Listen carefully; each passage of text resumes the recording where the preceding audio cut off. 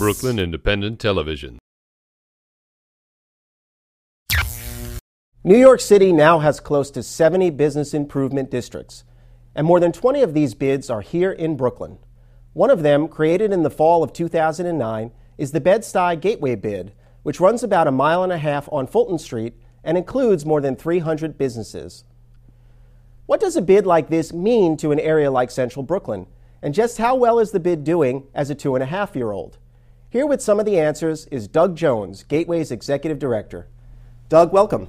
Thanks, Randy. Thanks so much for having us. So, Doug, let's start by talking a little bit about what a bid does and also sort of defining the boundaries of the Gateway bid. Absolutely. The Bed-Stuy Gateway Business Improvement District, it's on Fulton Street in Central Brooklyn.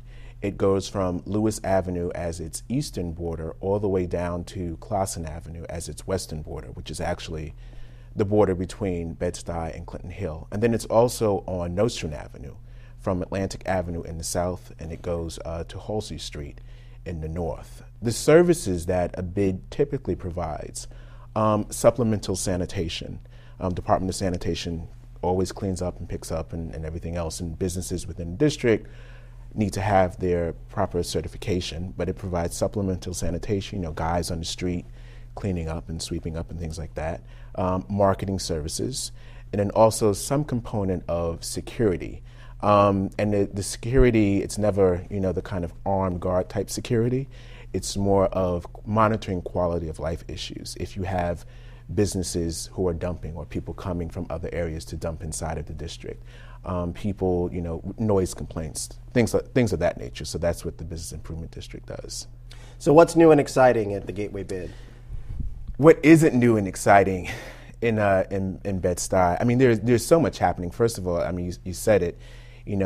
Central Brooklyn, Bedford-Stuyvesant is experiencing, so much of a renaissance right now. How does a commercial corridor shape itself in the 21st century to really service the needs of people that are living in the community abutting that district? It's different from a downtown center. It is a neighborhood center. And we'd like to attract the folks that are living in Brownstone, Bedford-Stuyvesant to Fulton Street. So there are a couple of things that we're doing. We're constantly outreaching to the residential community through our seminars and our workshops to invite them to participate and see what's new and what's happening, what new businesses are here, what services they're offering, what products they're offering. We do that through networking seminars. We're having a few workshop seminars coming up to support local businesses. How do we get the business community itself to think about using social media, Twitter and YouTube and Facebook, to offer incentives for people to get people to come through the doors and really take advantage of seeing what's on the walls. There are wonderful things, that are happening on Fulton Street. Rose's Hardware, for instance. Those guys pride themselves on having a customer service and intimacy of the people that are walking through their doors, bar none. So they say, and rightfully so, that they can compete with, the Home Depot because they know what their customer needs coming in. So those are the kinds of things that we're doing, like really helping businesses to build capacity and interact with the residents in the surrounding community. So I've had the pleasure of working with you in the past, and I remember when you and I were both at the Brooklyn Chamber. Fulton Street was your passion back then, yes. And now it's come full circle, and you're doing great things.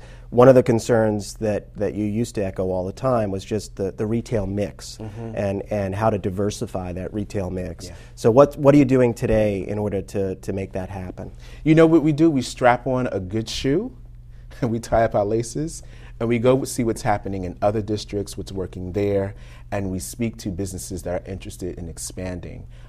We visit our friends over at MARP. We visit our friends uptown on 125th Street. We talk to our colleagues in those districts and say, hey, listen, point me in the direction of businesses who are thinking about expanding and see if we can attract them to Bed-Stuy.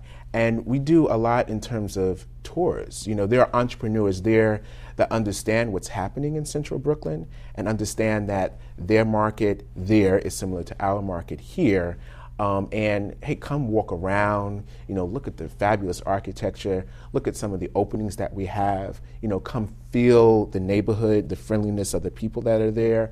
And when you think about expanding, if you're seriously looking right now, let's sit down and talk and introduce you to some property owners. So there's kind of a relationship that we're keeping one foot in the ever-expanding and evolving business world in New York City, right, through Solution Center and Brooklyn Chamber of Commerce and, all those types of places. But then we're also listening to our property owners that we work with on an ongoing basis, our business community and entrepreneurs, and saying, what vacancies are there? And what are you guys interested in attracting and seeing here? And thinking about the retail mix. So what are you interested in seeing? What am I interested in seeing? That's one of the breaches of urban planning. But I will tell you what I'm interested in seeing. Bakery, yoga shop, small boutique type places, the bar, the lounge, the coffee shop. Things that, again, when you get up on a Saturday morning after you've been working in the city or you've been working in a large urban center area, crowded downtown, the last thing that you probably want to do is get on a train or get in your car and go someplace else, right? You want to get up and you want to walk to your neighborhood commercial corridor, and you want to sit down. You want to have, pastry. You want to have bring your kids out or bring your partner or whoever, and sit down and have brunch right there in the neighborhood. Keep those consumers local. Keep those consumers local. We are experiencing so much retail leakage. We had a study done in 2009 that says, there's $584 million leaving the neighborhood, and that means jobs that are leaving the neighborhood. That means the reinvestment cycle is leaving the neighborhood. How do you get that money to come back and stay in the neighborhood? Retail leakage, I like that term, but it's a very important issue, particularly for communities like Bed-Stuy. It is, particularly when you have, unemployment rates as high as they are in central Brooklyn.